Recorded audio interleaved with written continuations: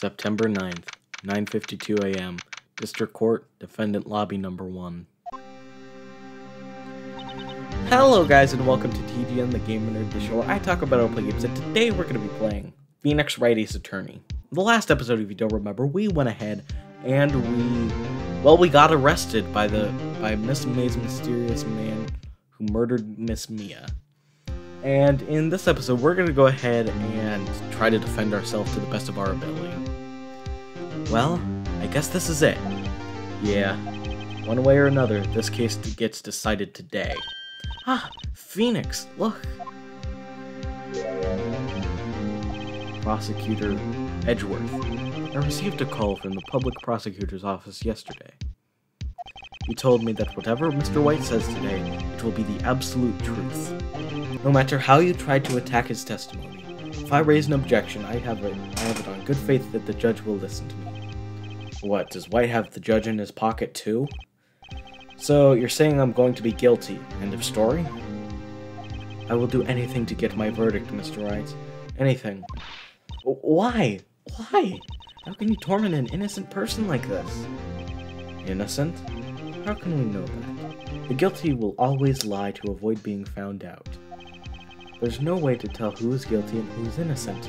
All that I can do is hope to get every defendant declared guilty. So I make that my policy. Edgeworth, you've changed. Phoenix, you know him? Don't expect any special treatment, Phoenix, right? Phoenix? Well, court will be opening for session soon. What? But wait, your defense attorney isn't even here yet. He is not. I'll be defending myself. What? Okay, let's do this. September 9th, 10 a.m., District Court, Courtroom number 1. The court is now in session for the trial of Mr. Phoenix Wright. The prosecution is ready, Your Honor. The defense is ready, Your Honor. Mr. Wright, are you sure you're up to doing this? Yes, Your Honor. I will be defending myself. Understood. Very well. Mr. Edgeworth, your opening statement, please. As the details of the event are already quite clear to the court, today we will hear the testimony of another witness to the defendant's crime. I see. The prosecution may call its witness. That went far too smoothly. Why didn't the judge ask Edgeworth why his witness didn't testify before? It's like he already knows why.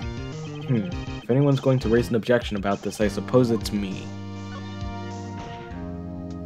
Mr. Edgeworth, you owe an explanation to the court. Why didn't this witness testify in the trial against Miss Maya Fey? I'm ever so sorry. Mr. White is a busy man, and besides, at the time I thought that Miss May's opinion was all that would be needed. Again, my sincerest apologies to the court. Excellent, Mr. Edgeworth. I appreciate your demeanor. Great. He gets to show off and I get nowhere. I would like to call Mr. Red White to the stand.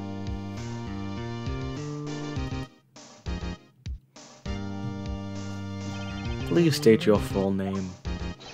You wish to know the title of my personage? Your name? Yes, that is what I said. Oh dear, do my locutions confuse? Name. These two are great together. My name is Red White, but my friends call me Blanco Nino.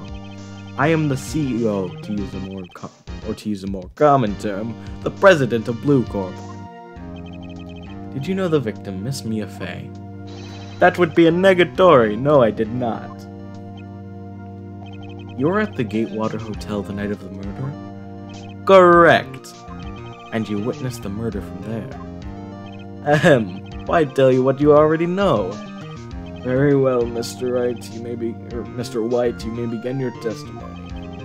If I can't rip this guy's testimony apart, I'm done for. Why do I always feel like it's the end of the world and I'm the last man standing? Ho ho! I hope you have made your peace with God, Mr. Lawyer. Let him have it, Phoenix. So yeah, Maya's over here. Witness's account. Let's see, it was about 9 o'clock, I believe. I was quietly that's reading to you, some papers by the window. Then I heard a bedlam coming from outside. Surprised, I turned to look at the building across the way. It was then that I saw him, a spiky-haired man attacking a woman with long hair. Needless to say, that man was none other than you, Mr. Lawyer. I called Miss May over at once. She too was flabbergasted, of course. The victim, she ran away, but you gave chase. Finally, there was a terrible action. Then it was all over.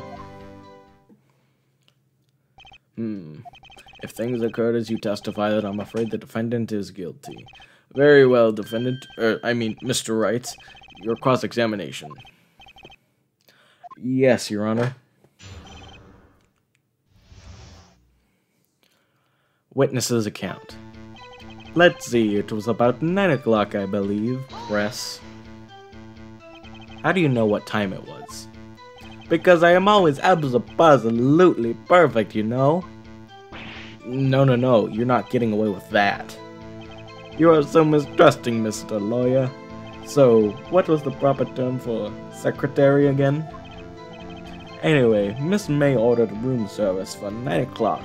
It happened soon after the room service arrived. That's what Miss May said too. True, but the bellboy who brought the coffee saw Miss May. But he testified that he did not see you at the time. Ahem, this is your concern? Silly lawyer, Miss May received the coffee outside the room. Of course he could not see me. He would need X-ray vision to pull off something like that. Huh. Tell us, what were you doing at that time? I was quietly that's reading to you, some papers by the window. By window, you mean the one directly across from the Fane-Cole office? Correct, that is the only window you see. And there you were reading papers? Correct. The Gatewater is a businessman's hotel, and I am a busy man who had business to do.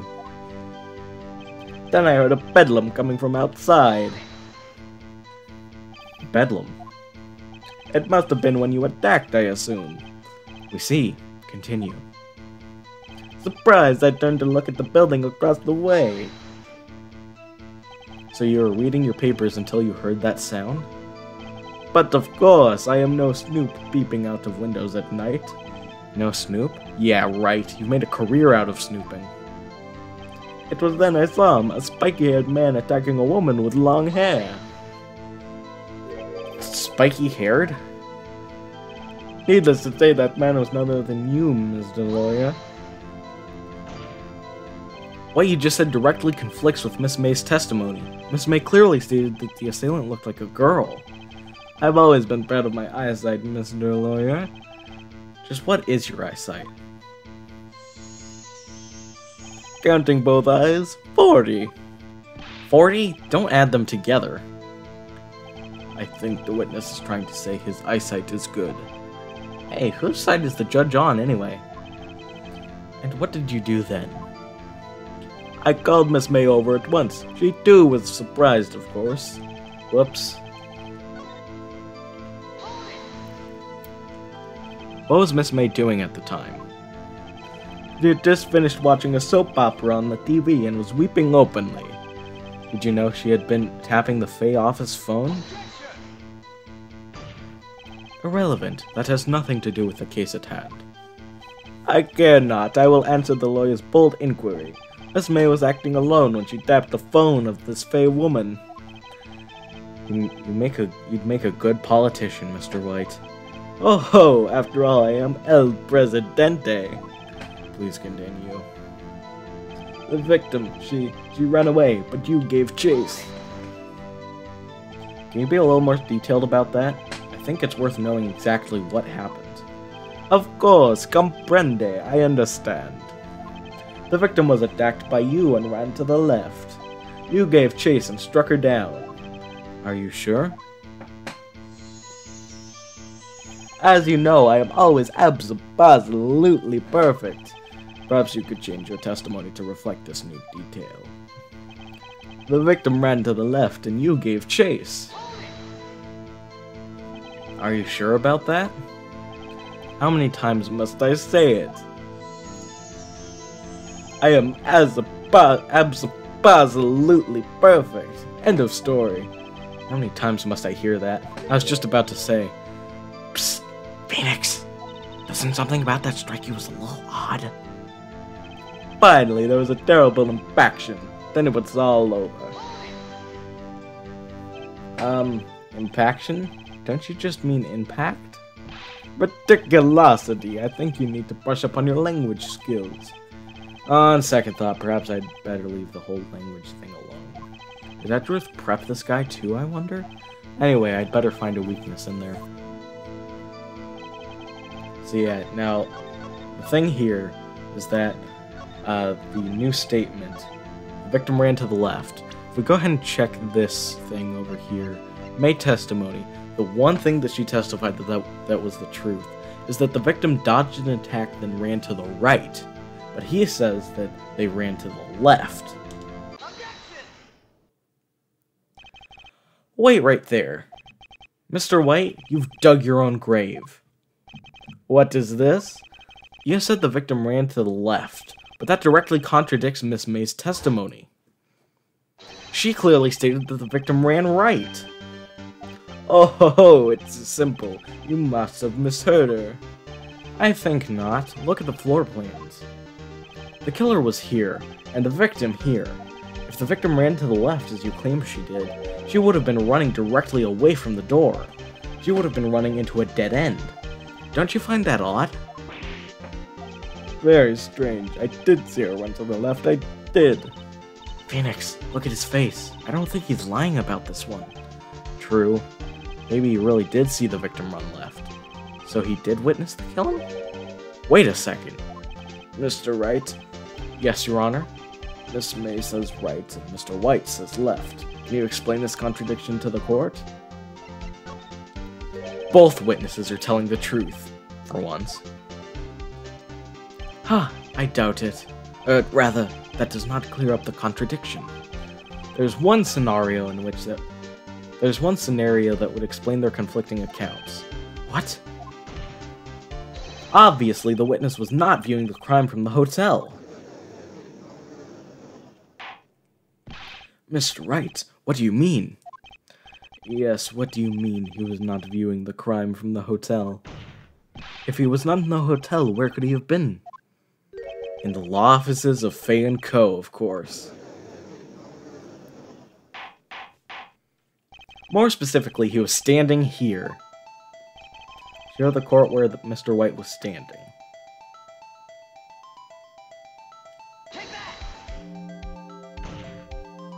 This is where he was. Look, when the victim ran for the door, if he was watching from this point, to him it would appear that she ran to the left. Please, this is no time for jokes and ill taste. That is where the killer was standing. Order. I will have order. Anyone disturbing the order of this courtroom will be held in contempt. Mr. Wright, what are you suggesting? Rapscallion. The postulations of the defense are a distortion of the truth, Your Honor. Indeed, they do seem a bit far-fetched. Ho ho ho! You provide us with so much entertainment, Mr. Lawyer. What now? He's laughing? The hilarity of the moment made me remember something. It appears I have been unclear, and for this I apologize. Mr. Your Honor, might I be allowed to testify once more? Very well, let's hear your revised testimony. Good luck, you can't fix a broken testimony, buddy.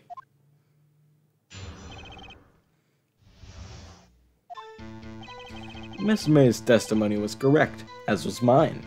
When you assaulted the girl, she first ran to the left, and then you hit her savagely. That is what I saw. Next, with the last of her strength, she ran to the right. You chased her and delivered the final blow.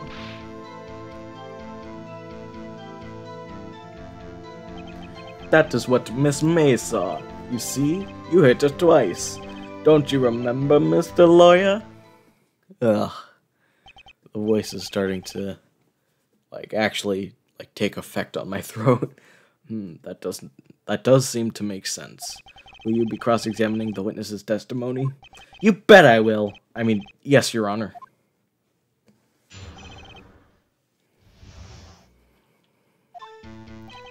Miss May's testimony was correct, as was mine. What do you mean by that? That is what I am about to explain. You Americans, always so impatient. It does not become you.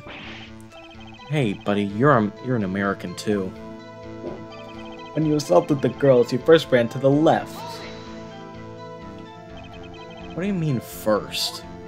First, that is what comes before what happens next. You do speak English, right? Please, sit back, relax. I will try to use simple words for your benefit. First, she ran to the left. And then you hit her savagely. That is what I saw. I didn't hit anyone. No, Mr. Wright. There is no point hiding things from this court. I'm not hiding anything. The prosecution requests that the defense refrain from interrupting the testimony. Mr. Wright, you've been warned. Why is he mad at me? Next, with the last of her strength, she ran to the right. What do you mean by next? Next is what comes after first. I know that. And that is all you need to know, Mr. Lawyer. As I said, she turned and made a desperate dash to the right. You chased her and delivered the final blow. Stop saying it was me. But it was you. Mr. Wright, if you claim that it was not you, then show us proof. Ah, can I do nothing right? Nothing? May I continue? That is what Miss May saw. So each of you saw different parts? Abso-posi-lutely. That's right, of course. Where did he pick up that annoying phrase? Anyway, moving along. You see, you hit it twice. So were you watching both times? I suppose I was. And please excuse me for not testifying to this sooner. What do you think, Phoenix? I think we've got him right where we want him. Let's let him laugh for now. I'll soon wipe that smile off his face. Ms. May's testimony was correct as well. Okay, so the contradiction here was, it's a bit of a subtle one. He says, see, you hit her twice. So if we check the autopsy report, died from a blow by a blunt object, not died from multiple blows, just a blow. Mr. White, the victim died from a single blow. What do you have to say to that? Now's my chance to hit him where it counts. Mr. White, wasn't it you who told this court you were abso-posi-lutely perfect? I will refrain from using this phrase from now on. Your Honor, if you could ask the witness for a new testimony. The witness is obviously confused, Your Honor. I would like to request a 10-minute break. Yes, quite. The witness is confused because he's lying. I emphatically request that there be no break, Your Honor.